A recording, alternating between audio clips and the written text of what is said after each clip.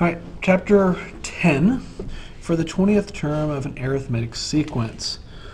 So we can use our, we're looking for the 20th term, a sub 20. We know our first term is 3 plus n minus 1, so that would be 20 minus 1, which is 19, times d, which is 7.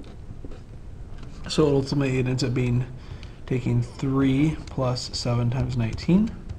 We get 136b. Number 2, write an equation of the nth term of this arithmetic sequence. So we're looking for the nth term. We know our first term is negative 3. So n minus 1 times d. Looks like we're adding 6 each time. So times 6, distribute the 6. 6n minus 6. So we have 6n, and then it becomes minus 9 when we combine like terms. So 6n minus 9h.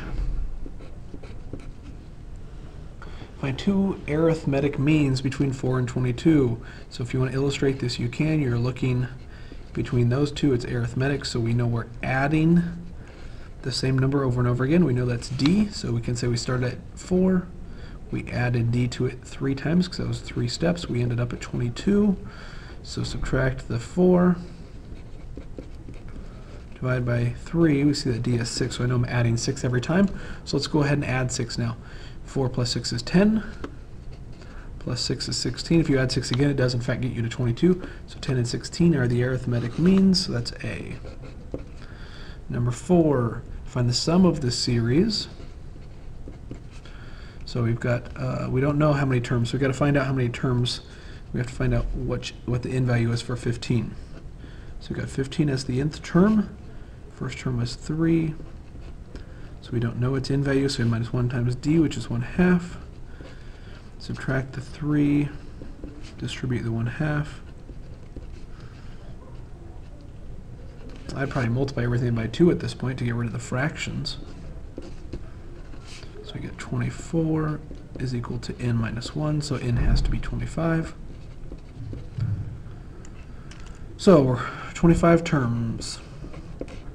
Our first term was 3. Our last term was 15. We averaged them, so 18, half of that is 9. 9 times 25 should be 225, which is F. Number 4 is F. Number 5, find the sum of this arithmetic series. So for our first term, we've got to plug in 3. So maybe I'll start this way. From 3 to 8, that's 6 terms. We subtract them and add 1, that's 6 terms. So plug 3 in to get the first one. 3 times 3 is 9. 40 minus 9 is 31. For our last term, plug 8 in. So 40 minus 3 times 8. 3 times 8 is 24. So 40 minus 24 is 16. So we're going to get 47 divided by 2 times 6 is 141 is D. So 5 is D. Number 6, sixth term of this geometric series. So we're looking for the 6th term. Our first term is 5. R is 3 to the 6 minus 1, which is 5. So I'm taking 5 times 3 to the 5th, getting 1,215, which is F. Number 7, we've got to write the equation. We see the first term is negative 12. What are we multiplying by? It looks like I'm dividing by 3, so that's the same as 1/3, but I'm also alternating signs, so it's a negative 1/3 that I'm multiplying by. So right away we can throw out A, because that was a positive 1/3. We have a first term of negative 12, not positive 12, so we can throw out B. And then you look at your exponents, negative n plus 1 or n minus 1. Well, n minus 1 is what we're looking for, so D. 4 geometric means between 5 and 1215. So 5 times, since it's geometric means, times R. There's 4 of them, so that means there's going to be 5 steps. So R to the 5th, and we end up at 1215. We're going to solve this. So we start off by taking 1215 divided by 5. We get 243. And then we're going to take the 5th root of that. That would be 3. Since it's an odd root, we do not do plus or minus. So these are not alternating signs, so I can throw out F and I can throw out J. Looks like we're multiplying by 3, so 5 times 3 is 15. Right away, I see that it's G. Number 9, find the sum of this geometric series. 8 terms, okay. So sum of these 8 terms, let's take our first term, which is 128, minus first term times r. Looks like we're cutting it in half, and it's alternating sign, so it's a negative 1/2 to the power of 8, because we're doing 8 of them, so 1 minus negative 1/2, and so we'll plug this into the calculator.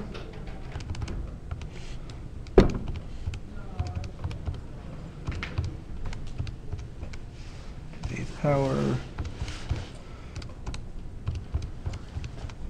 and we get 85. So A. And number 10, 6 terms. First term is 5. R is negative 4. We see that because it's the one with the exponent on it. To the power of 6 over 1 minus negative 4. Plug that in the calculator.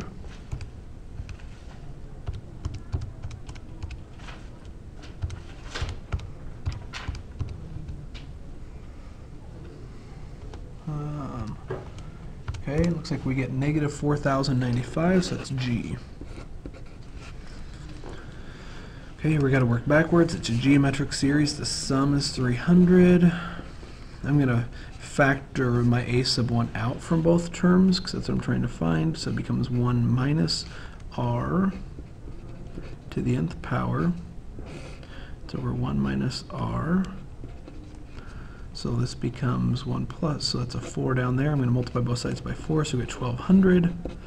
Let me see what 1 minus negative 3 to the 4th power is. It should be negative 80. So negative 80 times a sub 1 divided by negative 80.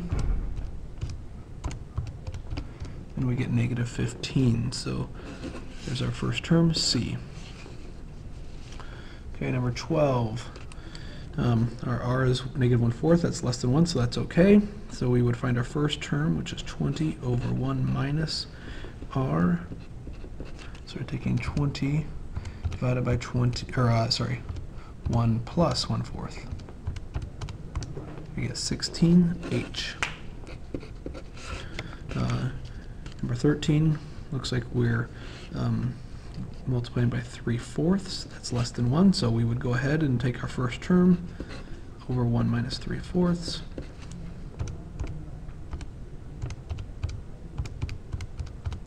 Which gives us 16b. Last two problems here. Number 14, find the 5th term. So we're going to find each term as we go. We can't jump straight to the 5th term, so our first term we know is negative 3. And then we have to take 3 times the previous term, so it's negative 3, minus n, which is always 1 less than your subscript. So we have a subscript of 2, so we're going to subtract 1. So it's negative 9 minus 1 is negative 10. Then I take 3 times negative 10. But this time I'm subtracting 2. So negative 32. Then I take 3 times negative 32 minus 3. So we get negative 99. So 3 times negative 99 minus 4 gives us negative 301. So negative 301 is our answer. That's F. And the last question, find the third iterate. That's something we didn't actually talk about, at least in my class. But it's similar to what we just did. So we know x sub 0, that's 2. So the iterates, that just means we're finding the next 3. X sub 1, x sub 2, x sub 3. And I want the third one. And you just all you do is plug it in. So you plug 2 into the equation, so 2 squared minus 4. So it's 4 minus 4, which is 0. And then you plug 0 in. 0 squared minus 4 is negative 4. And then you plug negative 4 in. Negative 4 squared is 16. Minus 4 is 12. 12 is our answer, C. And that is the end of the packet.